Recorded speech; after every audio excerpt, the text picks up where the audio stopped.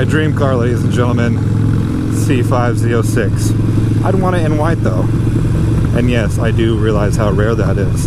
Good morning, YouTube. So one thing I want to bring up is, I know I always say good morning, YouTube, but do you guys want a more specific title? I had a couple in mind. I thought either Bike and Bird Brethren or BNB Brethren, you know, make it sound like a church or a cult. Or I could call you guys my bird brains, you know, Bike and Bird brains. Cast your vote down in the comments. So speaking of YouTube, that is my main topic today, is the YouTube ad controversy bullshit. Now, if you don't know what I'm talking about, I'll go ahead and give you just a really quick rundown. I'm not going to bore you with it. So essentially, recently YouTube has started demonetizing videos, which means that the creators are not allowed to make money off of them if they have like one thing in their video that could, the terms are very broad. It's basically like negative content or controversial topics. At first it kind of sounds like they're trying to make YouTube like a Sesame Street, because like they're not gonna allow anything real world related.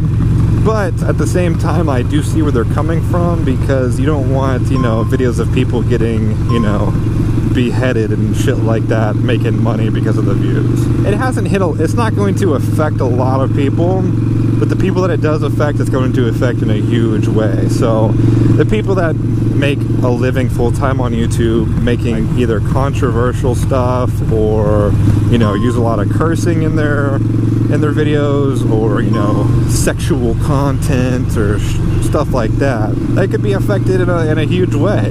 And the reason they're doing this is because a lot of ad companies were getting upset because their ads were being placed in front of quote-unquote bad videos where, you know, people said some mean things or some mean words and people got all offended and triggered and shit. I'm triggered! I see where they're coming from, especially big companies like, you know, multi-million-dollar companies that advertise on YouTube. They don't want their image next to that image. YouTube is kind of caught in between a rock and a hard place, because YouTube is nothing without their creators, but their creators are nothing without their advertisers. So it's kind of a twisted love triangle that they are trying to play mediator in to try to keep as many people happy as possible. So one thing that kind of upset me is that YouTube wasn't smart enough to kind of see this in advance. How they were just throwing ads on every video no matter what. And they didn't warn the advertisers, hey, this could go on XYZ video. And, you know, kind of put it into their advertising contract of, you know, whatever video plays after your advertisement is not a reflection on your company. They should have put that in the fine print somewhere, and that could have squashed all this altogether. Oh, I don't need to be in this lane. What am I doing? Oops. So basically what they are calling it is your video advertiser friendly? So my question is YouTube creator friendly? Or are advertisers creator friendly? So my question is, if you're going to limit one, why not limit the other? Why not give the creators the power to choose what ads do and do not play in front of their videos? For example, like if I, you know, go to play one of my videos and it has something that, oh, actually this happened the other day. So I'm going to review one of my videos. I was going to put the, I think the annotations on it or something like that. And I swear to God, this like conspiracy theory, like propaganda starts playing. Like it's like a 2-minute long video, like explaining about like how we're sending money over to Israel and blah, blah, blah, blah. There's a time and place for that.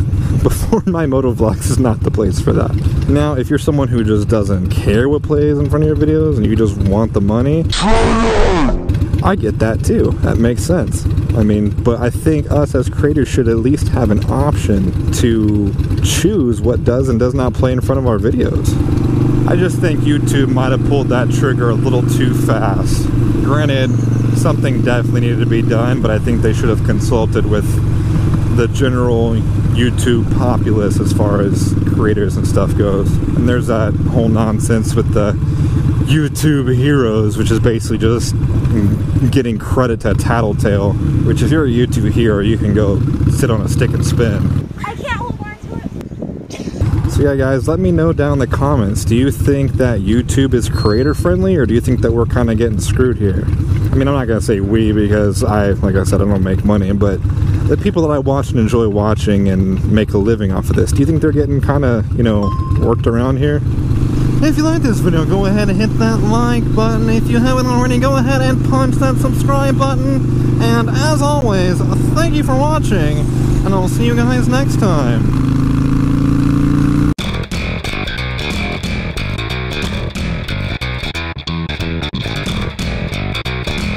So today we're going to swap out our It's almost 9:30. halogen headlight with a Daymaker knockoff from Amazon. packages I'm going to go ahead and put a link to this